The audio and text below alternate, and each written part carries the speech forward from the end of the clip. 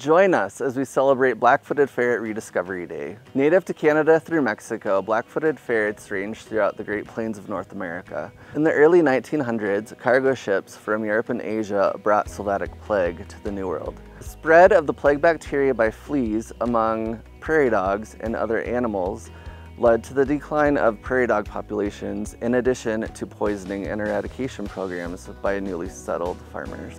Because prairie dogs are their main food source, black-footed ferret populations declined along with the prairie dog.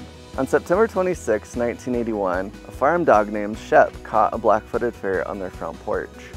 This catch led to the discovery of a population of black-footed ferrets in Meeteetse, Wyoming. Since then, zoos, U.S. Fish and Wildlife Service, and other organizations have banded together to breed, release, and monitor black-footed ferrets back into their historic range. With 75 cents allocated from each admission to our Quarters for Conservation program, guests help fund this long-term conservation project.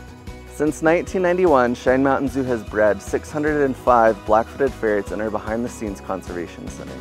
Zoo guests help fund our long-term conservation programs, including this breed and release black-footed ferret program.